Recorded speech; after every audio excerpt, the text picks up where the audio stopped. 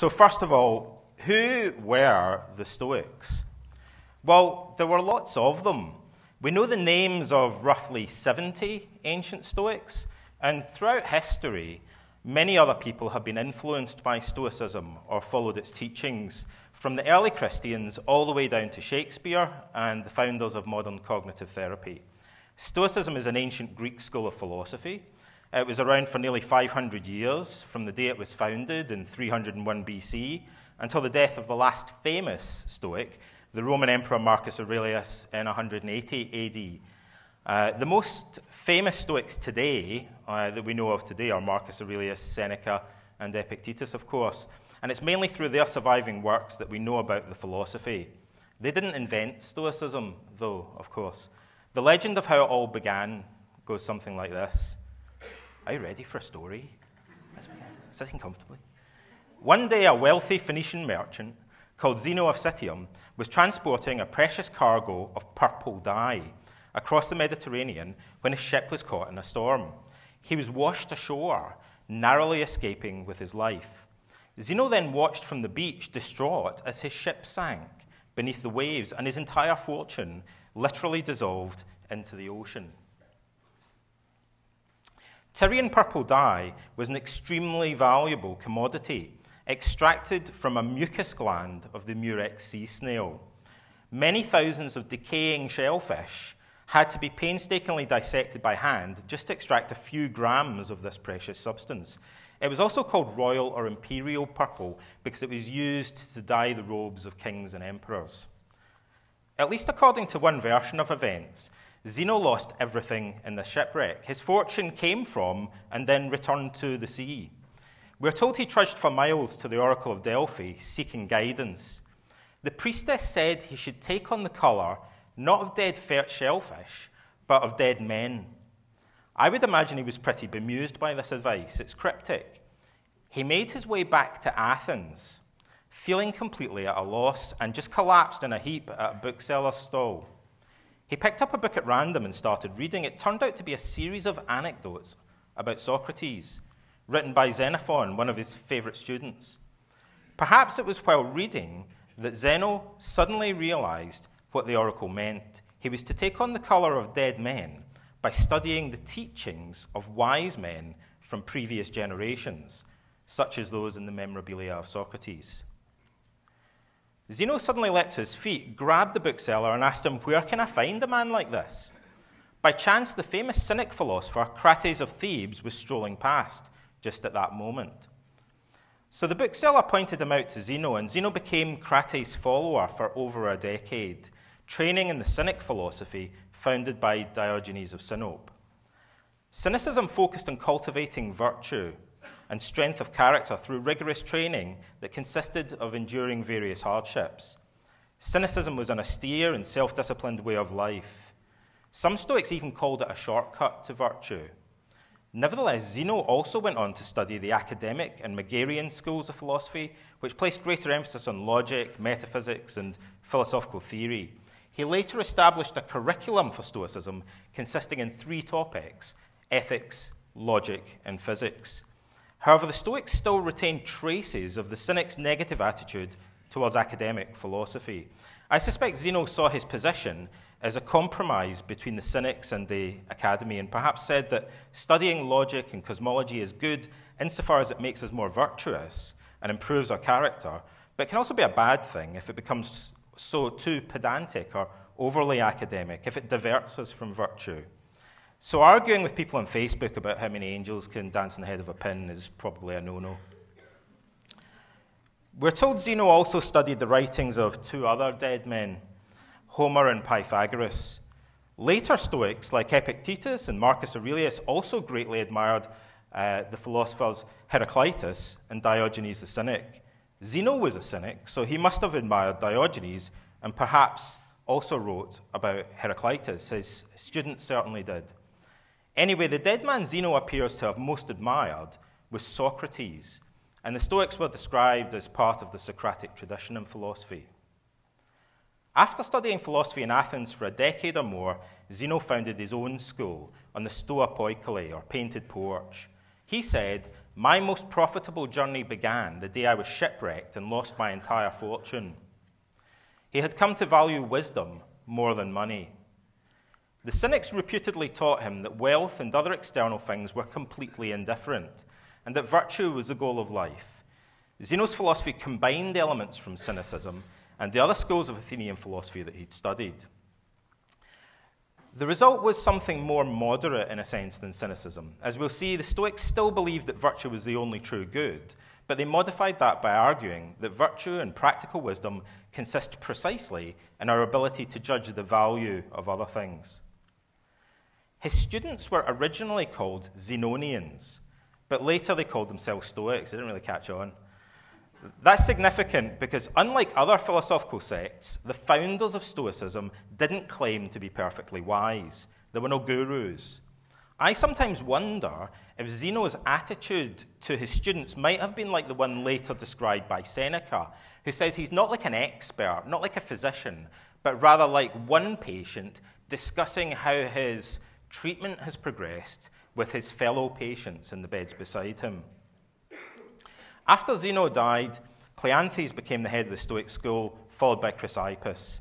These three combined are sometimes considered the founders of the Stoic tradition because Chrysippus was a very prolific writer and developed many sophisticated arguments to defend the central teachings of Zeno and Cleanthes against critics.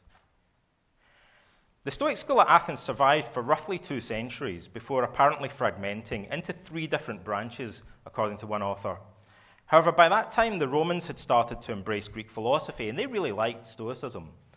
The famous Roman statesman and orator Cicero, although an academic and not a Stoic, is nevertheless one of our most important sources for understanding Stoicism. He knew a great deal about it and wrote extensively on the subject. His friend and political rival, Cato the Younger, was a complete Stoic, as Cicero put it. And after his death, opposing Julius Caesar in the Roman Civil War, Cato became a hero and an inspiration to later generations of Stoics. After Caesar's assassination, his great-nephew Octavian became Augustus, the founder of the Roman Empire, and Augustus had Stoic tutors, which perhaps set a precedent for later Roman emperors to dabble in Stoicism. A few generations on, the Stoic philosopher Seneca was a speechwriter and political advisor to the Roman Emperor Nero, not a Stoic. At the same time, a Stoic opposition faction led by Thrasea was attempting to take a stand against Nero and subsequent emperors whom they considered to be behaving like tyrants. Nero's secretary owned a slave called Epictetus, who later gained his freedom and became perhaps the most famous philosophical teacher in Roman history. Epictetus wrote nothing, but his discussions with students were recorded in several books of discourses by his student Arrian and a short handbook summarizing his main teachings. Copies of notes from Epictetus's lectures, undoubtedly the discourses, and maybe even other notes, were given to the emperor Marcus Aurelius, who was educated in his youth by several eminent Stoic teachers. During a lengthy war with the Germanic and Sarmatian tribes along the northern frontier of the Roman Empire, Marcus wrote a book of personal reflections, which is known today as the Meditations. It's one of the most widely read self-help or spiritual classics of all time, and Marcus is basically the last famous Stoic we know about. Believe it or not, nearly 5 centuries after Zeno the dye merchant founded the school, Marcus Aurelius was still banging on about dyeing things purple. He warned himself not to become dyed with the royal purple in his character and turned into a Caesar, but to remain true to his philosophical principles. He twice reminds himself that his purple imperial robes are merely sheep's wool dyed in fermented shellfish mucus. He tells himself instead to dye his mind with the wisdom of philosophical precepts handed down by his Stoic teachers. The Stoics, like the Cynics before them, incidentally, traditionally wore philosophers' cloaks that were grey or undyed. I think Zeno concluded that we should colour or dye our minds with wisdom rather than worrying what colour our clothes are. So what did the Stoics actually believe? Well, the Stoics were prolific writers, but maybe less than 1% of their output actually survives today. The main writings that we have are from the three famous Roman Stoics I mentioned earlier. We have many lectures and essays, and many letters and essays from Seneca, the Discourses and Handbook of Epictetus, and the Meditations of Marcus Aurelius. We also have some excellent writings about Stoicism by Cicero, although he wasn't a Stoic himself, as I mentioned earlier, and about a book's worth of fragments from the early Greek Stoics, as well as various other bits and bobs, basically. So that's woefully incomplete, but nevertheless, it does provide a fairly consistent picture of the Stoics' core doctrines. Now, the schools of Hellenistic philosophy were often distinguished in terms of their contrasting definition of the goal of life, the meaning of life, if you like. For Stoics, the goal is defined as living in agreement with nature, which we're told was synonymous with living wisely or virtuously. Stoics argued that humans are first and foremost thinking creatures, capable of exercising reason. Although we share many instincts with other animals, it's our ability to think rationally that makes us human. Reason governs our decisions in a sense. It's our ruling faculty, as they put it. Reason allows us to evaluate our thoughts, feelings, and urges, and to decide if they're good or bad, healthy or unhealthy. So for the Stoics, we have a duty to protect our ability to reason and to use it to its full potential. When we reason well about life and live rationally, we exhibit the virtue of wisdom. Living in agreement with nature, in part, means fulfilling our natural potential for wisdom. That's how we flourish as human beings, according to the Stoics. The other virtues can be understood as wisdom applied to our actions in different aspects of life. So the Stoics took the name of philosophy quite seriously. Philosophy means love of wisdom, and the Stoics loved virtue or loved wisdom. If virtue sounds a bit pompous, by the way, it's arguably better translated as excellence or excellence of character. The Stoics adopted the traditional Greek division of cardinal virtues into wisdom, justice, courage, and temperance or self-discipline. And that's still a popular way of thinking about things today. So virtue and vice are good and bad, but everything else is indifferent. Virtue is the only true good for Stoics. That resembles the doctrine of Cynics and other early philosophers. However, the Stoics modified it, distinguishing between indifferent things that are preferred and dispreferred or completely indifferent. Put crudely, external things do have some value, but they're not worth getting upset over for the Stoics. However, it's a different kind of value. One way this was explained was by saying it's like, imagine that you have a set of scales, and virtue is on one side. For the Stoics, it doesn't matter how many gold coins you piled up on the other side, or any other type of external, it would never be enough to tip the balance against virtue, basically. That's a simple way to explain it. Nevertheless, some external things are preferable to others, and wisdom consists precisely in our ability to make these sort of value judgments. In addition to believing that humans are essentially rational creatures, the Stoics also believed that human nature is inherently social. We have a bond of natural affection toward our children and loved ones, those with whom we identify in life. The Stoics believed that as we mature in wisdom, we increasingly identify with our own capacity for reasoning, but then we also increasingly identify with others insofar as they are capable of reason. In other words, the wise man extends moral consideration to all rational creatures and views them in a sense as his brothers and sisters. This comes through very vividly in Marcus Aurelius.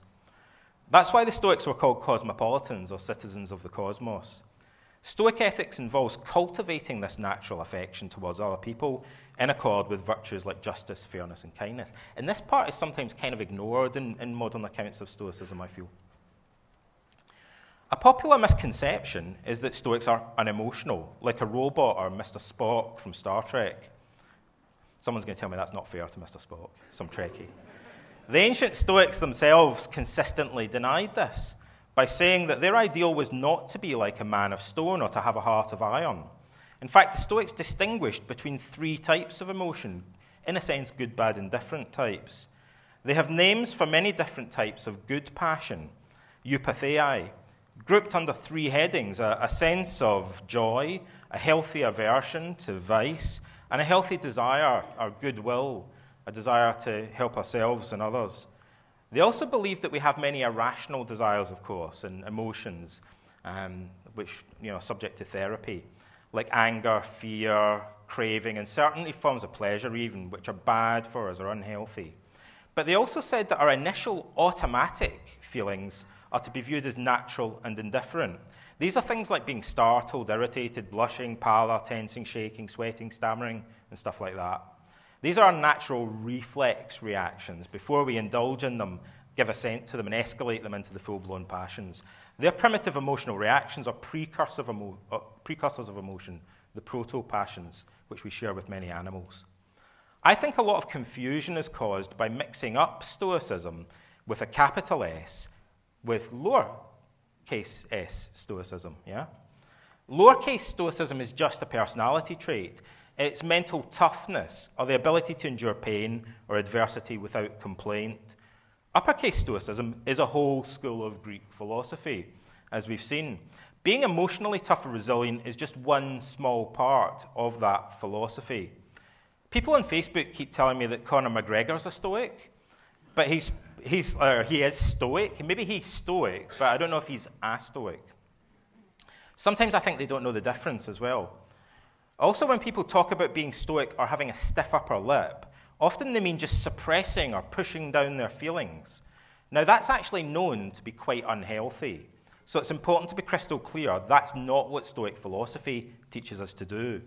Stoic philosophy teaches us not to suppress our unhealthy emotions, but to transform them into healthy ones by rationally challenging the value judgments and other beliefs on which they're based, much like rational emotive behavior therapy, which Walter's going to talk about shortly. I'm a cognitive behavioral psychotherapist, and that's how I first became interested in Stoicism. As many of you may realize, cognitive therapy was originally inspired by Stoic philosophy, and they share many ideas and techniques in common. That influence was mainly due to Albert Ellis, the founder of rational emotive behavior therapy. They're not the same thing, of course. One is a therapy and the other is a philosophy. Although Stoicism contains a system of psychological therapy, it's much more than that. What cognitive therapy inherited from Stoicism was the cognitive theory of emotion, the idea that it's mainly our underlying beliefs that determine our emotions. Ellis and many subsequent cognitive therapists actually introduced that notion to the clients by teaching them a famous quotation from the Stoic Handbook of Epictetus. It's not things that upset us, but our judgments about things. In addition to that common foundation, Stoicism and cognitive therapy share several therapeutic strategies, such as learning to separate our thoughts from external events, which psychologists today call cognitive distancing. Many people therefore feel that the huge volumes of research evidence supporting cognitive therapy can be seen as lending indirect evidence to certain aspects of Stoicism. And who am I to argue with them? However, people identify with Stoicism at a deeper level, do they not? Not many people have Albert Ellis tattoos. Does anyone have an Albert? No, right? But quite a few people have Stoic tattoos, such as images of Marcus Aurelius or quotes in the Meditations. How many people actually have a Stoic tattoo? Massimo. Only Massimo. There must be somewhere in Toronto. That's because Stoicism resonates with people at a much deeper level and offers something bigger than psychotherapy. Everyone knows prevention is better than cure, but cognitive therapy is time-limited. It's normally more remedial than preventative. My belief is that Stoicism teaches a set of core values which contribute to emotional resilience and help to prevent the harm caused by anxiety and depression over the long term. It shows us the bigger picture. In short, Stoicism offers us not just a therapy, but a whole philosophy of life. Thank you very much.